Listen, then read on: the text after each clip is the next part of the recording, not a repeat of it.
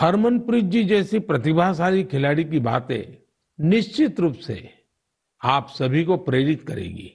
आइए grand master Viswanathan Anand ji को सुने। हम सभी जानते हैं कि उनके खेल शतरंज के लिए मेंटल फिटनेस का कितना महत्व है। Namaste. I'm Vishwanathan Anand. You have seen me play chess, and very often I'm asked, what is your fitness routine? Now, chess requires a lot of focus and patience. So I do the following, which keeps me fit and agile. I do yoga 2 times a week. I do cardio 2 times a week.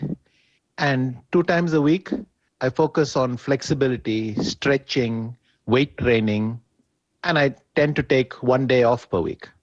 All of these are very important for chess.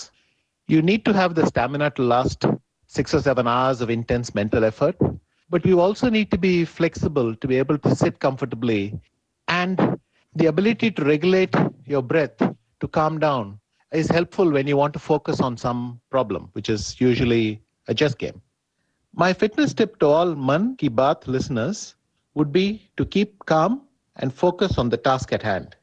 The best fitness tip, for me, absolutely the most important fitness tip, is to get a good night's sleep. Do not start sleeping for 4 and 5 hours a night. I think 7 or 8 is an absolute minimum. So we should try as hard as possible to get a good night's sleep, because that is when the next day you're able to get through the day in calm fashion. You don't make impulsive decisions. You're in control of your emotions. For me, sleep is the most important fitness tip.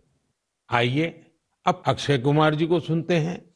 नमस्कार, मैं हूं अक्षय कुमार। सबसे पहले तो मैं हमारे आदरणीय प्रधानमंत्री जी का बहुत शुक्रिया करता हूं कि उनके मन की बात में मुझे भी अपने मन की बात आपको कह पाने का एक छोटा सा मौका मिला। आप लोग जानते हैं कि मैं फिटनेस के लिए जितना पैशनेट हूं, उससे भी कई ज्यादा पैशनेट हूं नेचुरल तरीके से फिट रहने के लिए।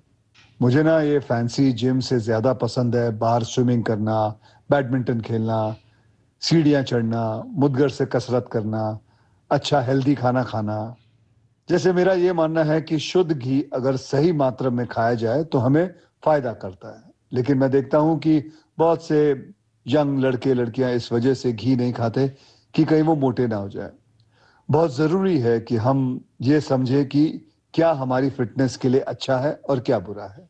डॉक्टर्स की सलाह से आप अपना लाइफस्टाइल बदलो, ना कि किसी फिल्म स्टार की बॉडी देखकर। एक्टर स्क्रीन पे जैसे दिखते हैं वैसे तो कई बार होते भी नहीं है। कई तरह के फिल्टर और स्पेशल इफेक्ट्स यूज होते हैं और हम उसे देखकर अपने शरीर को बदलने के लिए गलत तरीके शॉर्टकट का इस्तेमाल करना शुरू कर देते हैं।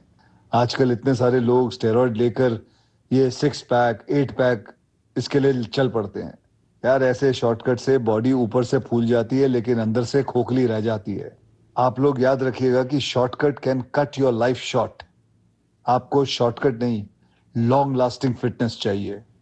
दोस्तों, फिटनेस एक तरह की तपस्या है, इंस्टेंट कॉफी या 2 मिनट का नूडल नहीं है। इस नए साल में अपने आप से वादा करो, नो केमिकल्स, नो शॉर्टकट, कसरत, योग, अच्छा खाना, वक्त पे सोना, थोड़ा मेडिटेशन और सबसे जरूरी, जैसे आप दिखते हो ना, उसे खुशी से एक्सेप्ट करो। आज के बाद फिल्टर वाली लाइफ नहीं, फिटर वाली लाइफ जियो। Take care. जय महाकाल।